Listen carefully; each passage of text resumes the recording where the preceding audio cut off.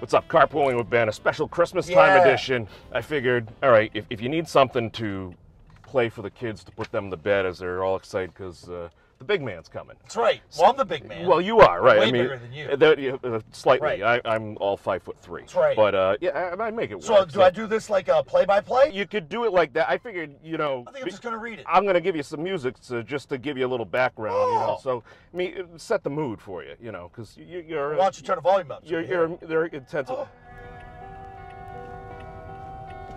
Ladies and gentlemen, Mr. Scott Zolak.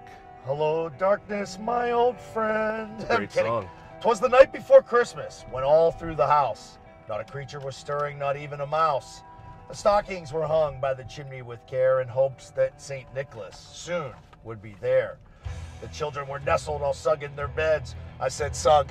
Well, there's no such thing as a sug. They're snug in their beds. That's right. While visions of sugar plums danced in their heads, and Mama in her kerchief and I in my cap had just settled down for a long winter's beer. When out in the lawn there arose such a clatter, I sprang from my bed to see what was the matter. Away to the window I flew like a flash, tore open the shutters, and threw up the sash. What the hell's a sash? I don't know. When what to my wondering eyes should appear but a miniature sleigh and a tiny reindeer. With a little old driver so lively and quick, I knew in a moment that must be Saint Nick.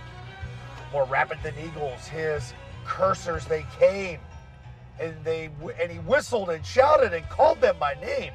Now Dasher, now Dancer, now Prancer, now Vixen, on Comet, on Cupid, on Donner, and Blitzen. To the top of the porch, to the top of the wall, now dash away, dash away, dash away all. You're really good at this. I am. And then in a twinkling I heard on the roof the prancing and pawing of each little hoof. Hoof, hoof, hoof, paw. It's your story. It's your story, baby. It's your story. As I draw in my head and was turning around down the chimney, St. Nicholas came with a bound.